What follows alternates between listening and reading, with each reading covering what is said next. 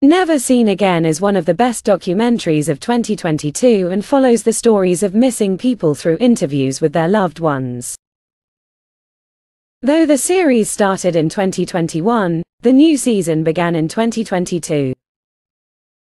Each episode is an emotional rollercoaster, but the DOCU series handles the events it chronicles with sensitivity and compassion. The last time I saw The last time I seen Michael. That's the last time I seen her. The last time I saw Caleb, he was 17 years old.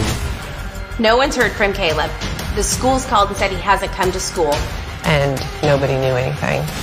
Did he get in a car accident, drive off the side of the road? Things just didn't make sense. He left driving the pickup that belonged to Ricky Howard. Ricky was Caleb's mentor. Ricky said that the truck had reappeared. They make a bizarre discovery. Why would there be money zip tied to the steering wheel? Where is Caleb? Deal. Just imagine somebody you love disappear with no answers. She's been gone 26 and a half years. Just want to pick up the phone and call him. You can't. It never goes away. If anybody has any information, Please send in your tips if you have them. Please come forward and help us. We need to know.